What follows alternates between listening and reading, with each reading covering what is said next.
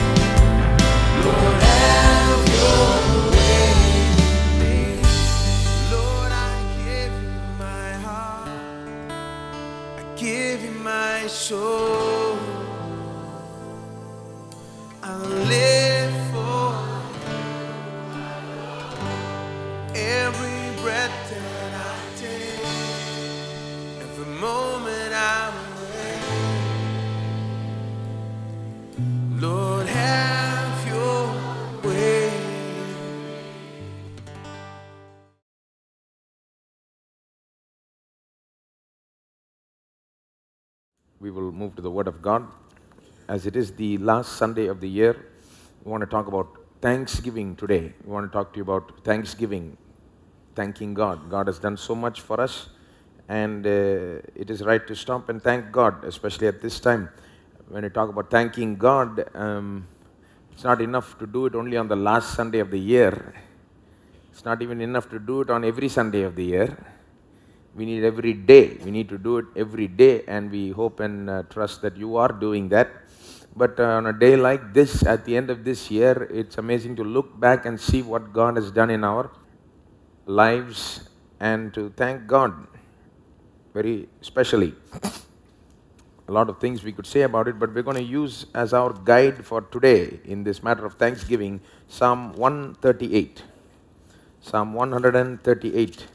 We're going to limit our meditation on Thanksgiving to this. This is a psalm written by David If there's anyone you want to learn thanksgiving from, it's probably David. David was no perfect man. He had a lot of faults, like most human beings. He had flaws and so on. But when it comes to thanking and praising God, there's few people who do it like David. There's few people who can teach us like David. And I'm hoping that you have a lot of things that you can learn from David, or at least be reminded of by the way David does it. David shows us through this psalm several things about thanksgiving. How we should give thanks. These are the kinds of things we'll be looking at today. How does David give thanks? The manner in which he gives thanks. Also, why does David give thanks? Right? The reasons for giving thanks. Right? All these are lessons for us.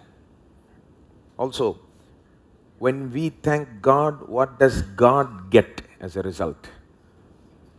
Right? What does God get? Also, finally, when we thank God, what do we get out of it? Our personal benefit. This psalm addresses all those things. And let's begin with the first thing. How, in what manner does David thank God? For this, you simply have to take a brief look at verse 1 and 2, and you will quickly see how he does it. Look at verse 1 and 2. The first thing is the word, I give you thanks. That itself indicates the manner in which David thanks God. Right?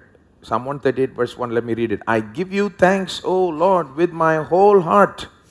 Now we'll come to with my whole heart later. But before that, just that opening line, I give you thanks. You may say, well, that doesn't indicate how he's thanking. No, in the English, you're right, it doesn't indicate. It just says, I give you thanks. But the Hebrew word there behind this is not a simple thank you like what we would say today, right? There's something more there, and if you look at it, it indicates how David gives thanks. You know, today we would say a simple thank you. Somebody does something good for us, we go and just tell them thank you, you know. We could tell it very privately. It can just be between them and us. We can just send them a text message. Nobody else will ever know that we thanked them. David is not talking about thanking God in that manner. I will give you thanks privately between you and me. It's an individual matter. No. In fact, they say there is no equivalent for the simple English thank you in the Hebrew language, at least at the time. When David says, I will give you thanks, what he means is, I will publicly acknowledge what you've done for me and thank you in public. Big difference, not private but public. Acknowledgement. In that word, the Hebrew word there is yada, and it involves acknowledgement. Without acknowledgement, you cannot be giving thanks. It involves telling others what God has done for us. So not just thanking God. Now, sure, we should do that in our quiet time and so on. We should thank God, definitely. But what we're trying to say is, thanksgiving in the Psalms goes beyond that. It assumes you are thanking God privately, but it goes beyond that to say, thanksgiving is where you publicly acknowledge what God has done for you. And that's why some translation says, I give you praise. I praise you, right? Some translations will say, I give you praise. Some translations will say, I give you thanks. Why? Because both are mixed. Praising God is declaring who He is and what He has done. Thanking God is thanking Him for what He has done for you. But in the Bible's concept of praise or thanksgiving, it's both. It's declaring who God is and what He has done in your life specifically. Who God has proved Himself to be in your life. What God has done in your life. You realize that, you open your mouth and you publicly, in front of others, acknowledge.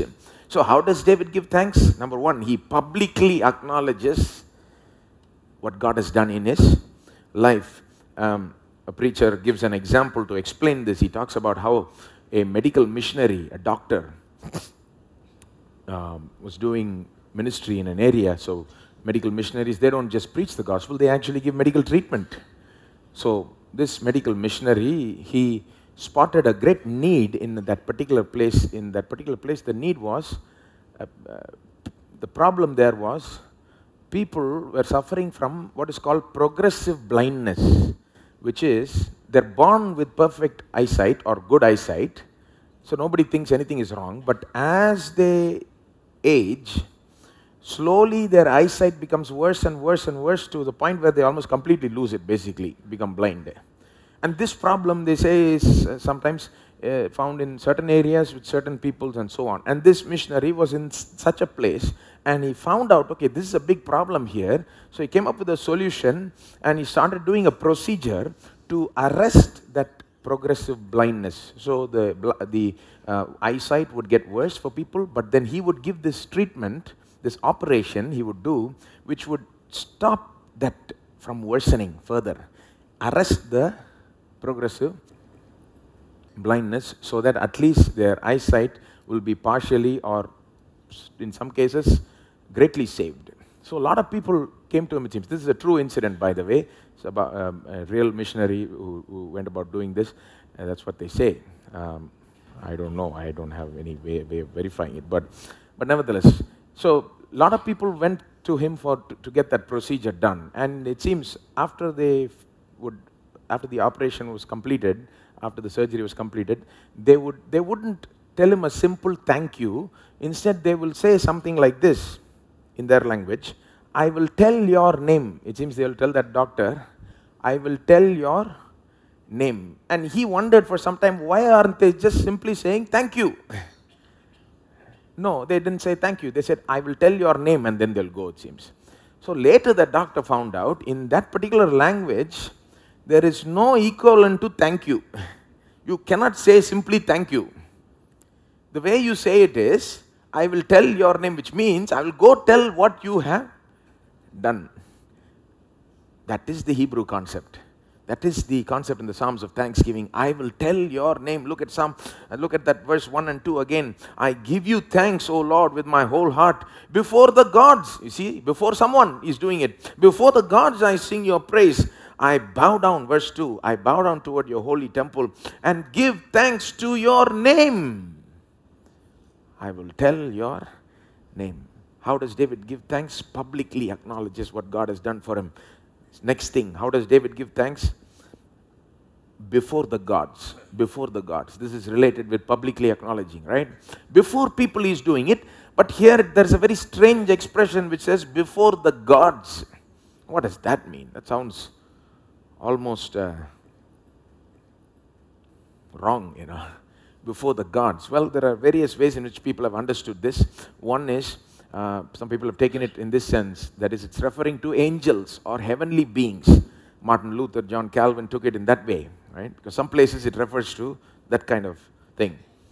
Some other people say it is really referring to other gods. Not in the sense that there are other gods other than Jehovah or something like that, but the time and place where David was living, his situation, his culture, society and so on, is surrounded by peoples who believe in multiple gods, the plurality of gods. And so in his setting, David is saying, people all around me are believing in many gods, and among those people, I will publicly acknowledge you, my God, and say what you have done for me.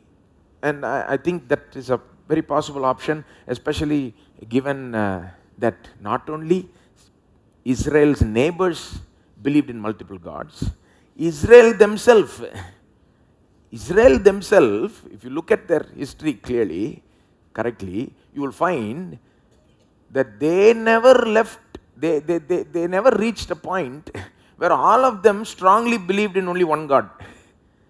Very strange. At almost all points in their history, there were some people in their midst, among the Israelites themselves, who would give place to other gods, who would sometimes engage in worship of other gods and so on. You see this in some very key families. Jacob's own wife, Rachel, entertained to a certain degree other gods. David's own wife, Michal, David's own wife, you read in other places, she didn't cut off her connection completely from the other gods of the surrounding regions, you see. The Israelites, they were surrounded by the people who believe in multiple gods, and so they were influenced. They found it very difficult sometimes to completely cut away and say, no, we believe in only one God, and so on. And so, what happened oftentimes is God had to stress that. That's why He gave the commandment saying, thou shalt have no other gods before me. That's the main commandment, but they broke it again and again. In fact, Moses is bringing the 10 commandments down from the mountain, and they already broke it, actually. And they kept on breaking it throughout their history, you read it. So they themselves had a big problem. So David is saying, in the midst of this kind of people, I will publicly acknowledge you before the gods. But that's the third option, which I think is probably the best option here. But both, number two as well as third option is this, that he is talking about kings or judges or great ones, great people of the earth. Great people of the earth. Why do we get this idea? Because just come down to verse 4, he's talking about kings in verse 4, right? And so, in some settings, these kings, these great men were considered almost like gods. And so, perhaps he's talking about that. Great kings or judges or great people with wealth or power or influence. And he's saying, I will publicly acknowledge you, O Lord, what you have done for me before everyone, even before the great ones. He himself is king, and he's thinking of people on his level,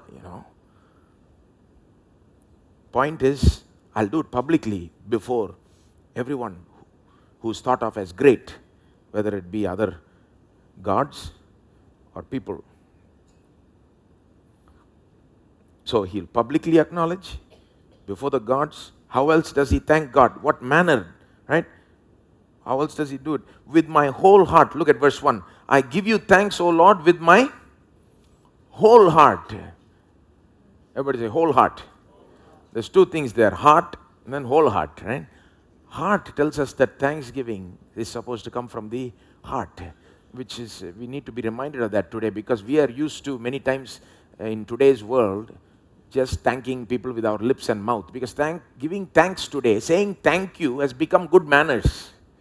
Right? To the point where if somebody doesn't say thank you, they are considered uncivilized, not knowing good manners and so on. So, just to give the appearance of good manners, sometimes we will say thank you. Doesn't mean it's coming from our heart or something. It's just coming from here. We just want to show we are good. No, David doesn't thank God like that. It's from the heart. And from the heart doesn't only mean heart. When the Old Testament says heart, it also involves the mind. What is meant is the entire inner person. Not the outer person, the body, but the inner person. What David is trying to say is, I don't thank you only with my outer being. I thank you, Lord, from my innermost being, which means my heart, my mind, my spirit, my soul. What all you cannot see, the inner person. That means what? The mind is involved, thoughts is involved, thinking is involved. Some people think when it comes to praising and thanking God, you can put your mind on the shelf, No need mind, right? Just clap the hands and just get all excited, just emotion, just heart, no need for. No, it's not a mental activity. No, it is a mental activity. You will see how much David is thinking. I'll show you in a bit. There's a lot of thinking going on. There's a lot of processing going on. And so David is saying, with my entire inner being, with my heart and mind, my spirit and soul, in spirit and in truth, I give you thanks. He says whole heart. Notice that, whole heart. Whole heart means, one thing is, he's saying, my heart has a single focus. Single focus.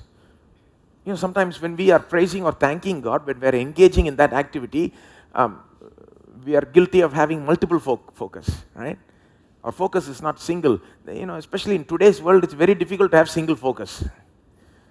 We are always doing multiple things.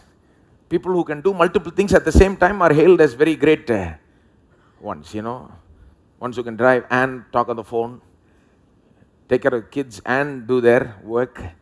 We're always doing multiple things at the same time, and we think it's a great skill, So we come to praise and thank God. We are also doing the same thing sometimes. We're singing, "Oh God, you are great," and looking what is happening there, who's, come and who's not come today, what they are wearing. It just comes naturally, doesn't it? David says, "I give you thanks with my whole heart," means my entire inner being has one focus, and that is to give you thanks, Lord. He also means not just single focus, he also means my entire inner being, all the energy of it I devote to giving thanks. Not just single focus, whole heart means all the energy is devoted to this task of thanksgiving. All the energy. Yeah? What does that word tell you? Energy, effort. Right? Thanksgiving is not an ordinary thing for David. When he says with my whole heart, what he means is with my entire inner being, single focus, all of it directed there, all the energy, all the effort of my thinking and my feeling and everything I devote to thanking you, O Lord. Give thanks to the Lord, our God and King. His love endures forever, for He is good, He is above all things. His love endures forever. Sing praise, sing praise. With a mighty hand and an outstretched arm, His love endures forever. For the life that's been reborn, His love endures forever. Sing praise, sing praise, sing praise, sing praise, sing praise. Forever God is faithful, forever God is strong, forever God is with us, forever and ever. Forever God is faithful, forever God is strong, forever God is with us, forever and ever, forever.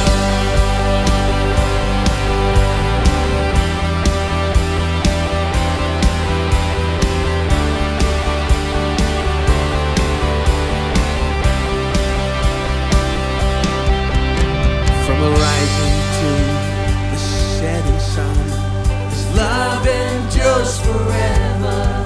And by the grace of God we will carry on. Everybody! His love endures forever. Sing praise,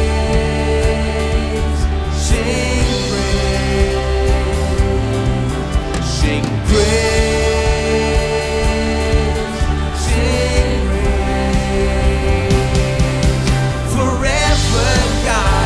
Faithful, forever God is strong, forever God is with us, forever and ever.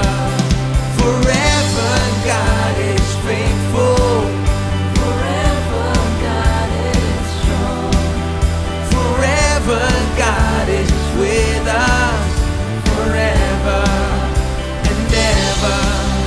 Forever.